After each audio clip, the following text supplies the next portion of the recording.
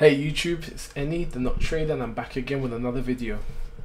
So today I'm going to go through my stock watch list breakdown. Now this video is a little bit different. Sorry, I was looking at my phone there. This video is going to be a little bit different to my other videos. I'm not going to go through any charts per se, but I'm going to go through my Excel spreadsheet of my stock watch list breakdown and how I pick my picks of the week. Now you see me open up this Excel spreadsheet that I make every week, and I like to just go through it a little bit more as to what I write down and what each cell means. So I'm going to pick AMAT for example. So this was my pick of the week 2 weeks ago. No, last week. So 28th. So the 28th, the date is all about the date in which I've decided to earmark this stock. So the 28th of May was when I decided that I was gonna put AMAT on my list. The ticker symbol, everyone knows what that is. Ticker symbol is just a shorthand for what the stock name is. So most stocks have a 2 to 4 letters ticker symbol that's associated with the stock. The name of the stock, don't really need to go through that any further. The action. So because I spread bet, I can either buy, or I can short, or I can go long. I like to put buy. So buy means I'm trying to buy it low and sell it high for a profit. While for example, America Eagle, I was trying to short it, so I was trying to buy it high and sell it low for a profit. So so I was trying to enter high. So when you want to short, you want to enter at a high price, and hopefully the price drops and you make money as it goes down. Chart time interval. So this is I pretty much stick to 4 hours to daily charts, mainly because that's my style of trading. I'm a swing trader, and I don't really like getting involved in day trading, to be honest, because I'm not really good at it, and I've got a full-time job, so I can't really be checking my trades the way I need to be successful in day trading. So I stick to 4 hour and daily charts predominantly. So I just put the hour chart that I was looking at when I decided to make my decision, so that for referral purposes, so if I want to go back, I can see whether it's daily or 4 hour chart that I need to look at to see the pattern that I'm looking for. Now reasons, this is just pretty much a note.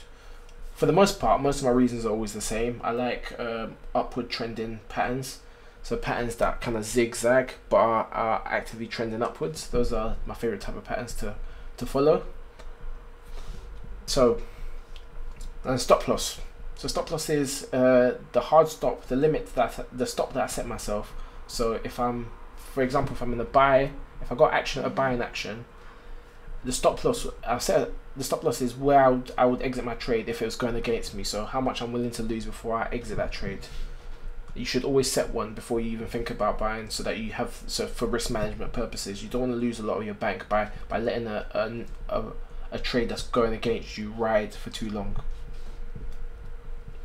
Entry is where I would like to enter. Sometimes the entry point is wherever the price is at the time, or it could be a price a little bit higher, a little bit lower, based on whether I think the price is going to rebound at market open before going in the direction I want to. So I like the most favorable entry price.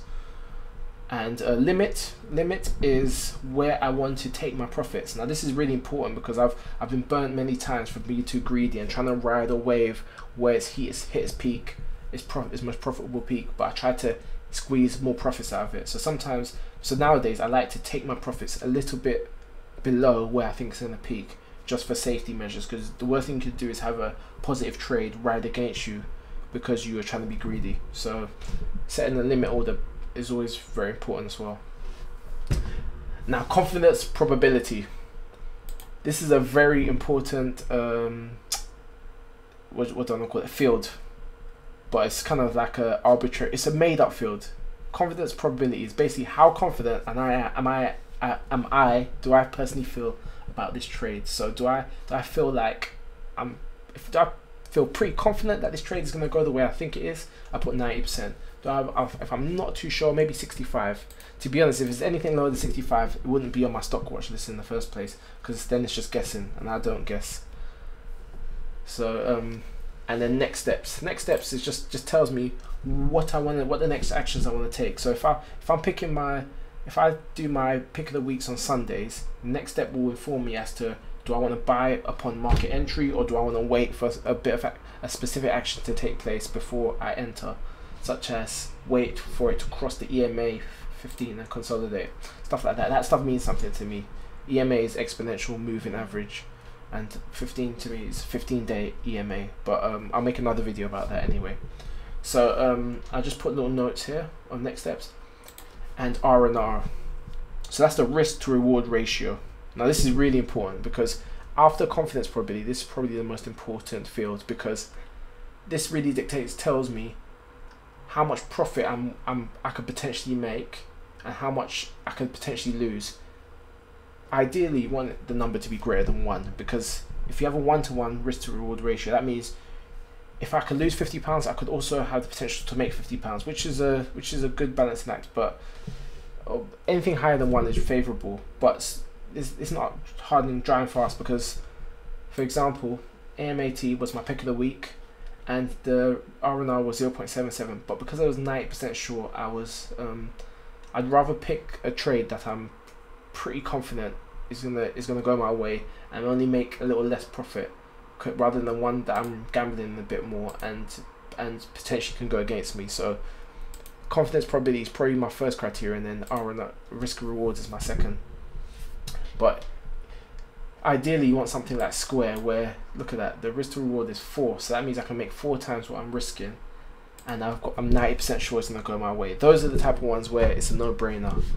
But because I've color coded them, I've used a conditional format to color code them, it's quite easy to see visually which trades are the ones to pick.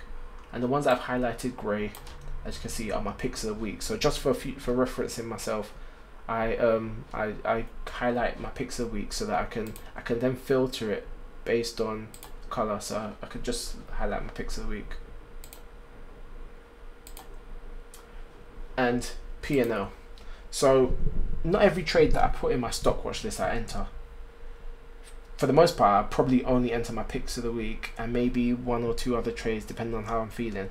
Right, like right now I'm in Square, I'm in AMT, and I'm in BSTI. BSTI, I got in that because I was 8% sure, and it was 2.47 risk to reward, so I was quite confident. So, and to be honest, this trade is going my way as well right now. So, but URE is the only pick of the week that I've actually exited my trade, and I executed it pretty well, because I entered at the price I wanted to enter, I exited at the price I wanted to exit, and that was the profit.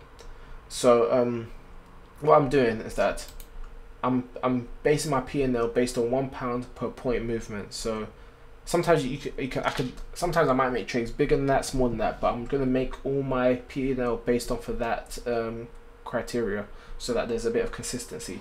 So when I exit AMT, when I exit Square, when I exit BSTI, I will put my P&L in here, and over the coming weeks I should be able to fill out all of the trades that I did enter, and I can make a some sort of graph or table and see how well my picks of the week have done over a certain amount of time.